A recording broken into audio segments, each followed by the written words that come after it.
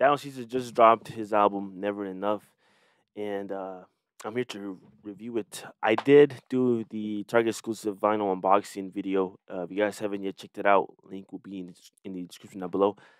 I do have it. It's right behind me, as you guys can see. Let's just get straight into it. This album is amazing. Down Caesar, he did it again. 3 for 3. The 4 year wait was worth it.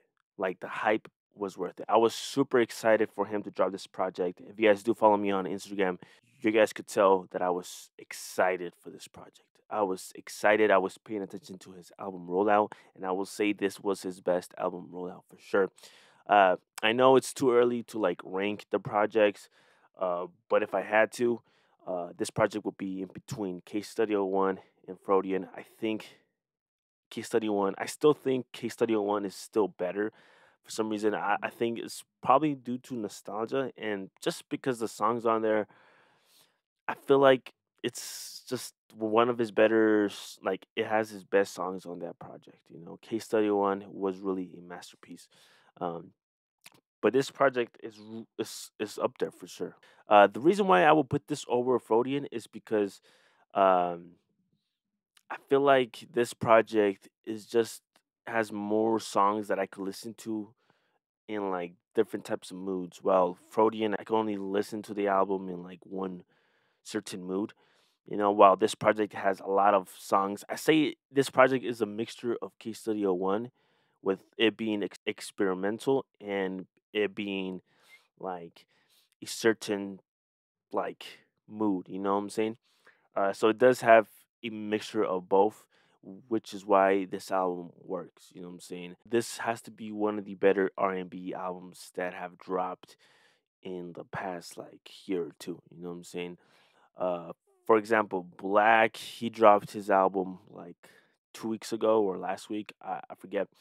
Um, and that one is his third album, and this one is Down Caesar's third project as well. So we could compare these two, and I could easily say Down Caesar probably did a better job than Black did. Black, he tried to do something different, and it still worked, but I feel like this one works better.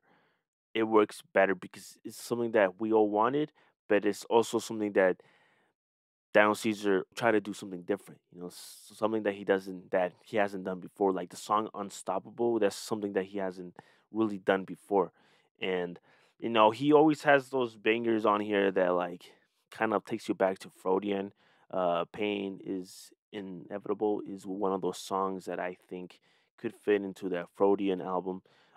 While the first song on here, Ocho Rios, that one could easily fit in Case Study 01 as well. Yeah, so the whole album is easy to listen to. I think it's near an hour. I think it's like 56 minutes, I believe. That isn't an issue just because it's easy to listen to. Um, the features on here were alright. You know what I'm saying? There wasn't anything groundbreaking.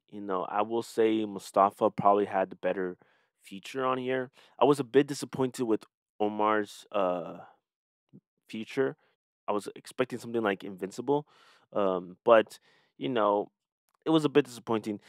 Ty Dolla Sign, on the other hand, that one was a bit surprising. I wasn't expecting him to be featured on this album, but he was, and he did a good job with his feature as well. The best songs on here, my personal favorite is probably Always. I feel like that one is just a banger, and it's a song that it really puts you in your feels.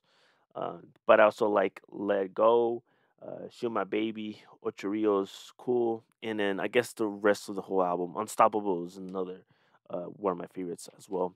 Um, yeah, but yeah, is the album worth it on vinyl? And the answer to that is yes. Is it worth it on CD? Yes, I bought the CD. It should be coming in soon. So yeah, it's worth it on both editions. If it does come out on cassette, it's definitely worth it to buy on cassette as well. So with that being said, I will give this album a 8.5 out of 10. This could easily go up to a 9. This is by far the best project that has dropped this year so far. Down Caesar, I think he was in my top 3 most anticipated albums to drop this year, and he delivered. He definitely delivered. He met my expectations, and this album has been on repeat since the day it dropped. So if you guys haven't yet checked out the project, I highly recommend it. Daniel Caesar did his thing, and Never Enough is the best album of the year so far. But I am expecting other some other artists to drop that could be up there with Daniel Caesar. But Carr, he is gonna be dropping this year, and he was in my top two of last year. And then St. John, if he drops, he's definitely gonna be contender for sure.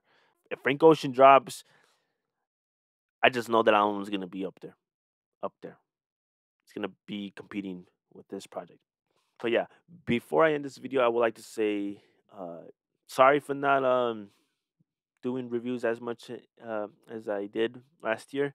I will be doing the Since I Have a Lover um, album review by Black. I still have to do that, and then um, once only other artists that I've been anticipating on drop a album, I will be doing a review for those. So stay tuned for that. And until next time.